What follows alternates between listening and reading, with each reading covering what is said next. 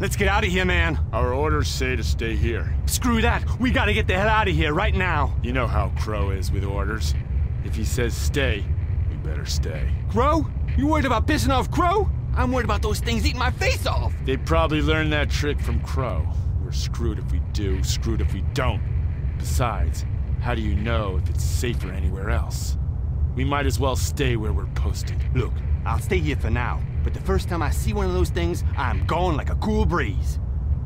Where you been? We got a call. Someone's here. Did you see anything? No, not yet, but the nerds did. Fat boys are just squeakers. They don't know, but it looks like a major outbreak. It looks like the whole island is screwed. Cripes. If they don't know, who does? Not me. If you ask me, they're jumping at shadows. They heard about that stranger, and now every time a twig snaps, they think somebody's gonna try and kill him. God, that's all we need.